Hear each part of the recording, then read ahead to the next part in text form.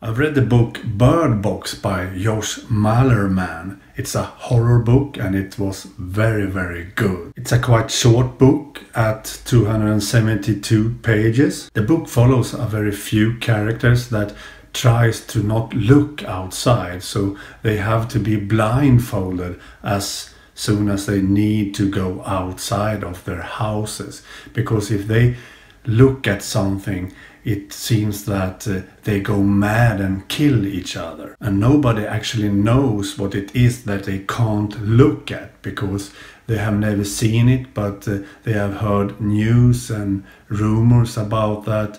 If you look at it, everyone goes mad and kill each other. So it's a quite interesting story. I like the story a lot, and as the reader you actually feel like you are blindfolded yourself while reading this book. It's so intense and you don't know what you are going to see, and you're fumbling in the dark while reading this book. So I think the story is excellent. And to me, Josh Malerman's writing technique feels like an early Dean Koontz. For example, the book Phantoms by Dean Koontz.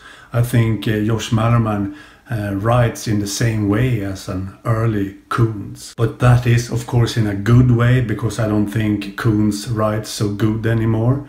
It's too much about dogs and so on. And actually this book, Bird Box, also has some dogs in it, but in a very good way, not so personal as Koontz writes it. So I can highly recommend reading Bird Box by Josh Malerman. I gave it 5 of 5 in score on Goodreads. That is how good this book is. Okay, bye.